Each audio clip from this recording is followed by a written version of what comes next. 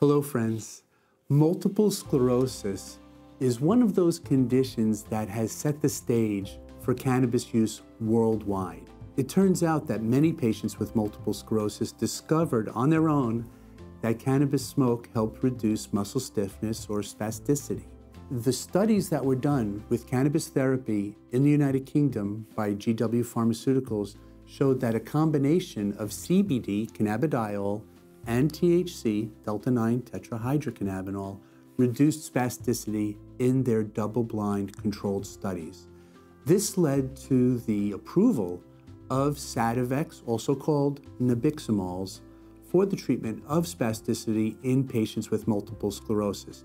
This particular product is half CBD and half THC, and it's used as an intraoral spray, where one pump or one spray of this liquid in the mouth contains 2.7 milligrams of THC and 2.5 milligrams of CBD.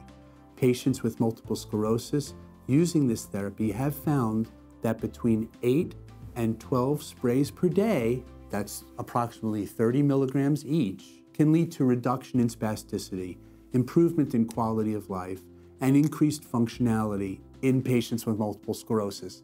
This is a tremendous advance for medical science and has led to the approval of Sativex, also called Nabiximols, in 27 countries around the world. Not in the US, unfortunately, because cannabis is still Schedule 1.